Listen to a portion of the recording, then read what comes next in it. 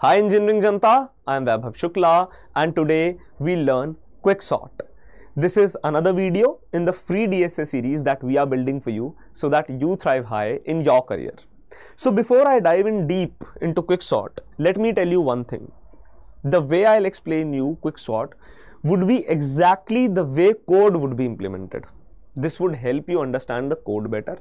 And secondly, there is a lot of ambiguity and a lot of confusion revolving around quicksort. So in part 1, let's understand how quicksort behaves, how it works according to the code. Let's adhere to the code that is being implemented afterwards. I'll not show you the exact code right now.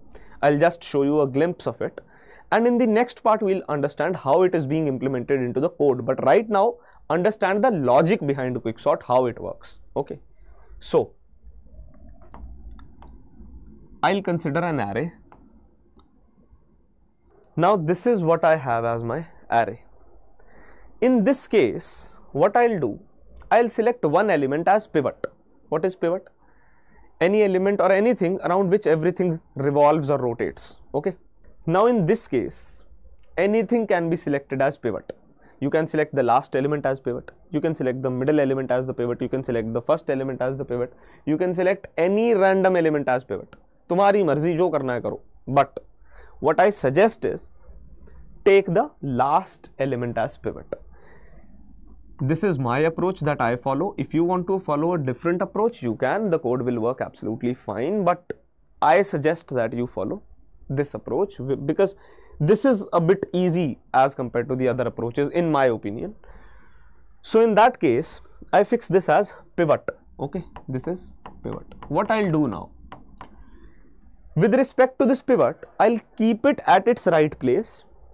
On the right hand side of pivot, there would be elements which are greater than pivot. On the left hand side of the pivot, there would be elements which are smaller than pivot. Okay.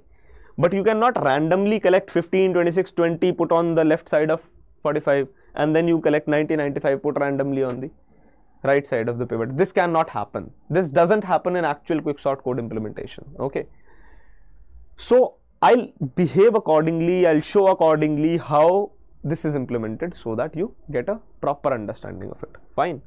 So consider that there is a pointer that I have here, a random pointer. Okay. And this is pointing to a position which is before than the first element. If the index is 0, it is pointing to -1. Consider it like that. Okay. Now, the basic logic is whenever you find an element smaller than pivot, fine, you increment this pointer and swap that particular smaller element with the element on the pointed place. Okay, I'll show you what I'm saying. Let's go further and check. First element that I encounter is 90. It is greater than 45. Do nothing. Eat 5 star. Simple. Okay. Now go further. You see 15. 15 is smaller than 45. I told you as soon as you see a smaller element, you increment this pointer. So I increment this pointer. I do +1. What will happen? This pointer will start pointing here, right? Now I told you swap the smaller element with the element on the pointed place. The pointer is pointing to 90.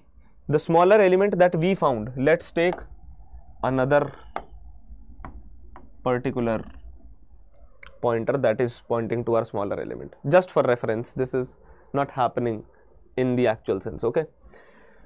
So we swap these two. What I'm telling you to do is swap 15 and 90. 15, just a minute.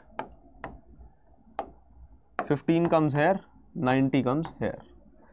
Now,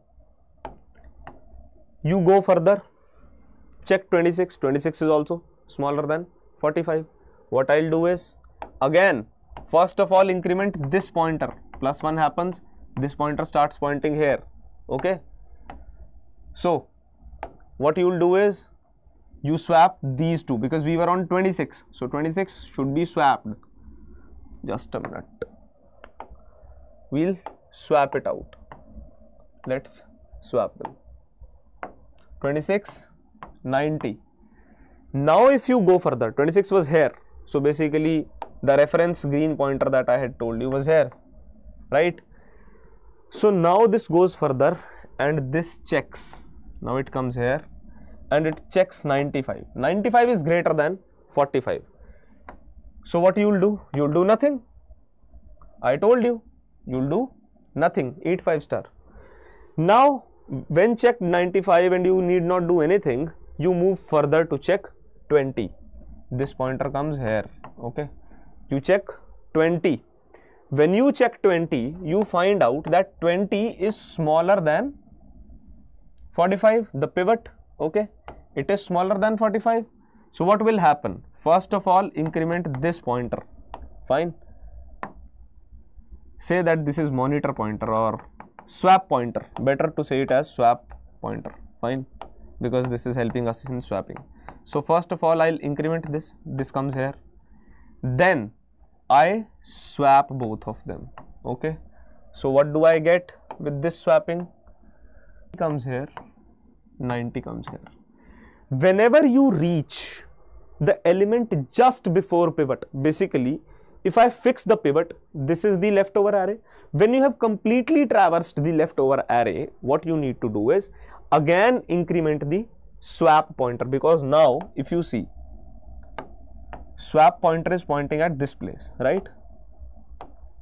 So what you do is again you increment swap pointer, fine, and you put the pivot at its right place and you shift this whole array in this direction, okay? What will happen? See, what you do is, I'll erase this. You basically shift this swap in between and you shift the right hand portion on that side. What I'm saying is, you create an array like, so basically this was the partition. This is where partition should happen. Now you knew that this is where partition should happen. So you shifted these two on one side. Fine, I guess 95 is not that clear, so I'll clear it out. You shifted 95 on this side and 15, 26, 20 on the other side, and the pivot is now at its correct place. This is at its correct place. Now you apply the same logic here. You apply the same logic here. Nothing else. Fine. And then you keep on sorting them out. For example, if I do the same thing here, fine. Let's check what happens. If I do the same thing here, you will find out. I'll keep the swap pointer again ready with me. Fine. Let's apply quick sort to both the sides, because this is now at its correct place. What I'll do is I'll keep this as the new pivot for this partition and this as the new pivot for this partition, because in this partition 95 and 90 partition, let's write it separately somewhere so that you understand it better. In this partition of 95 and 90, you have 90 as your last elements, so I'm fixing it as pivot. In this particular division, 15, 26, 20, 20 is your last element, so I'm fixing it as pivot. As soon as I fix them, what I'll try and do is I'll keep my swap pointer ready here. 15 smaller than 20, increment the swap pointer first, so swap pointer comes here. Now if you carefully see, 15 is already at the place where it should be swapped, so it is already there. Now when I go further, I'll find 26 is greater than 20. So done and dusted. I have traversed the whole array. I found out the correct place. I'll shift it accordingly. 15, 20, 26. This is sorted here. And similarly in this case, if I see swap pointer is here, I see that this particular number is already greater than the pivot that I fixed. So I found that pivot's correct place is here. After this, I told you to increment the swap pointer. So this is the correct place for pivot, 90 and 95.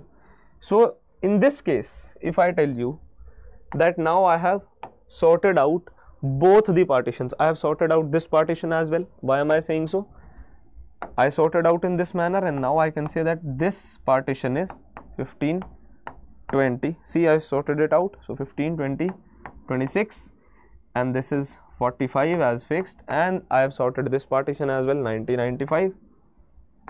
So if you carefully see, my whole array is sorted now. This is quick sort.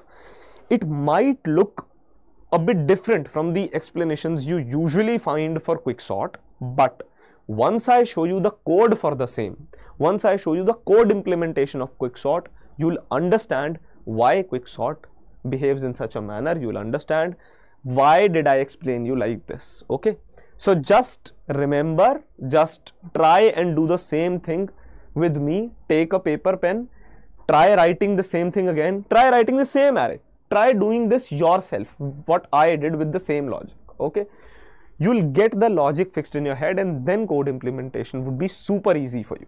Fine, so try and do this once, and whatever problem you face in this, go below in the comments, write it down. Why am I saying so? This gives you two advantages. One, I'll get to know your problems and I'll solve them in the next upcoming videos, and top 3 comments are getting Prep Insta Prime subscription for free. So you might land up in gold mine with your problems if you're in top 3 comments. Fine. So go ahead, comment below this video and follow us on these social media handles so that you never miss a hiring update. Remember, keep on sharing the knowledge, keep on doing good without any expectations. Good will come back to you. Thank you.